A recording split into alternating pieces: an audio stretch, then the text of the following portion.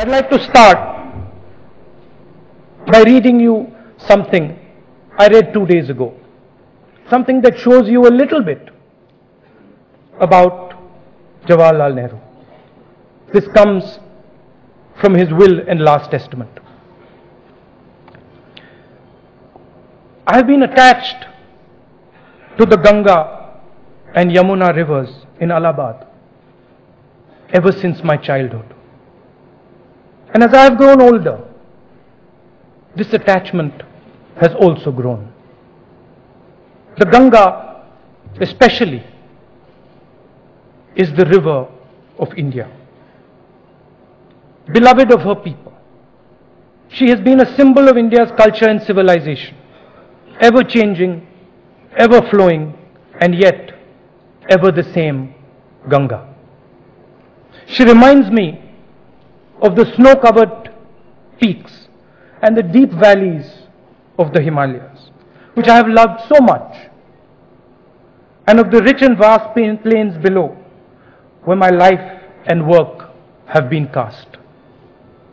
Though I have discarded much of past tradition and custom, and am anxious that India should rid herself of all shackles that bind and constrain her, and divide her people, and suppress vast numbers of them, and prevent the free development of the body and spirit. Though I seek all this, yet I do not wish to cut myself off from that past completely.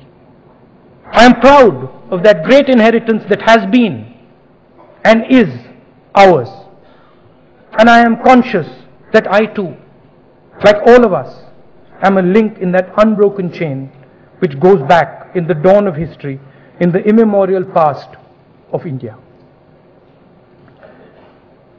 It was this desire, this deep desire to become one with his country, that led Nehru to ask that his ashes be scattered over the Ganga and over the fields that I spoke to you about.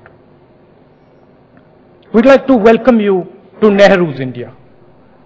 Nehru himself is an ancient idea, as old as the great rivers and fields of this country he loved so very much. He's an ancient idea, yes, but he's also a part of living India. His ideas and his politics are very much present here today. Even though there are those that are trying to erase him, to rub him out from history, to remove his legacy from the country he so dearly treasured and helped build. Nehru understood that there was no separation between him and India. There was no distance between him, its land, and nature. Indira Gandhi once wrote that her father was absolutely furious when in May 1953 he was told that Mount Everest has been conquered.